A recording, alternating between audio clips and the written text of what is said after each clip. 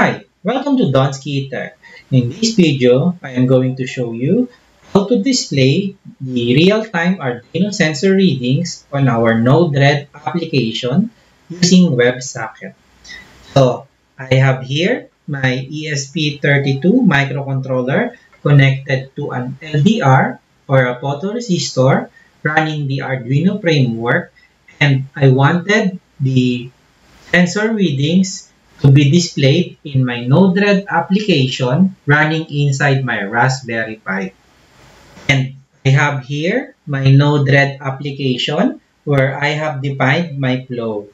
We're going to access now the web application that will display my real-time sensor readings by using this URL. So this is the URL that we're going to connect. So let's click enter. So this is my web application running inside my nodered tool. The left-hand side will display the latest sensor readings, while the right-hand side is the historical graph of sensor readings. I have chosen an LDR or a photoresistor as it is easy to change the readings of this sensor. And if I put my fingers on top of the LDR and block the light, then you would see that the sensor reading should go down. Currently, the readings is from 2700. So I'm going to put my finger right now.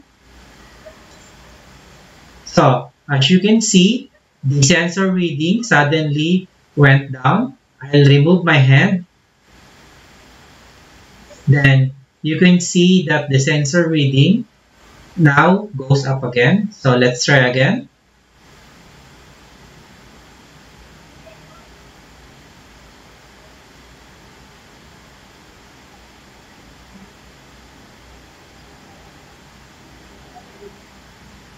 So, as you can see from the graph and from how I put my finger on top of the LDR, then you would notice that my nodered web application is displaying the sensor readings in real time. Would you like to know how I did this? Then let's start exploring.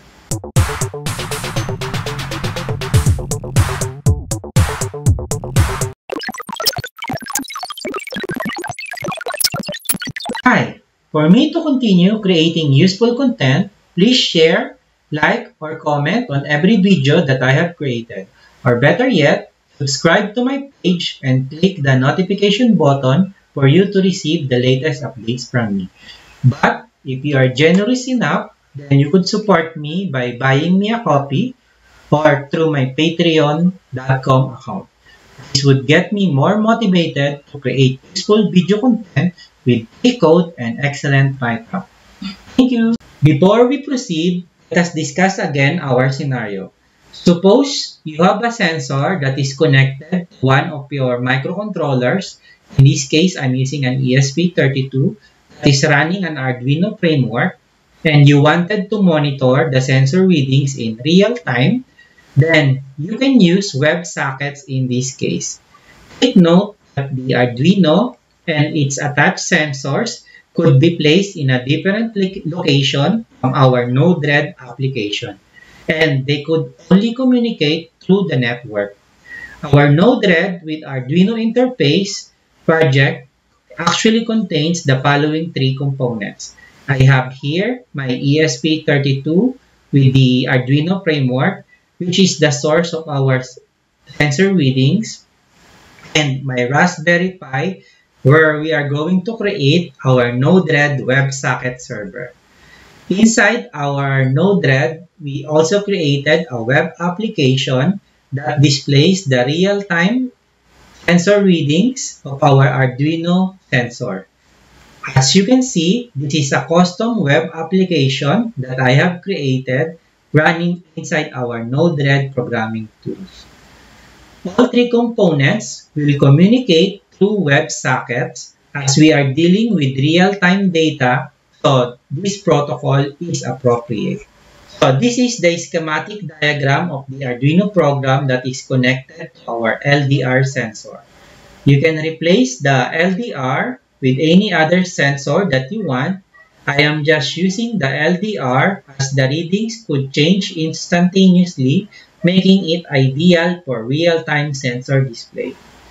Now, so much for theory, so let's go down to the code. The code for this project is available in my GitHub repositories. As there are two different projects involved, so we will discuss them separately. I first start with the Arduino, which is the source of our sensor readings. So this is the code of my Arduino that reads the LDR sensor. So I have here the main.cpp, which is the main program of our project.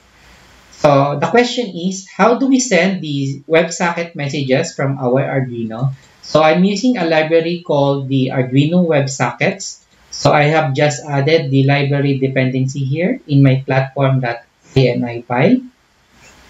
And the main.cpp is the main code that executes the reading of the LDR and the sending of the readings to our nodered WebSocket server. So I'm going to walk you through to the project. So this code is where we import the Wi-Fi library for our ESP32 and ESP8266. We have also imported the WebSocket client also in our main.cpp. So the code in here is where we define the GPIO pin that connects to our LDR or photoresistor. You just need to replace the SSID and the password variables to match your Wi-Fi network configurations. Lastly, we define a WebSocket client object that we will use to send the WebSocket messages. So, in the setup function, it contains the initialization code and it does the following. First, it sets the baud rate for our serial monitor and then it connects to our Wi-Fi. And then we begin the WebSocket connection to our WebSocket server, and we just added the reconnection here just in case the WebSocket connection went down. So the connection is set as 5,000 or 5 seconds. Next, this is the interval of our sensor readings. So right now, the interval is set as 1 second. So in the loop function, we read the sensor reading. Right now, it's reading the analog read pin. And then after reading the analog read pin, we will just call the WebSocket.loop, which will check if there is any WebSocket messages coming in here. When the interval is exceeded, then we will send the readings through the WebSocket.sendText command. So this is the command that will send the WebSocket messages to our WebSocket server. So that's all for the code for our Arduino. Now let's discuss the WebSocket flows. So this is the code for the nodered WebSocket server flow. And this is also available in my GitHub repository. I will post a link in the description of this video so you can check out the code. So the image will show you the two sections of our nodered flow. The top section shows you the nodes needed in order to create a web application that will display our sensor readings. The bottom section will show you the nodes which handle our WebSocket exchange by creating a WebSocket server inside our nodered application. Let's try to walk through to what each node is doing so we would know how the WebSocket server and the web application are configured.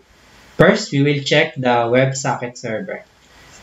So there is the WebSocket in here and there is a WebSocket out in here.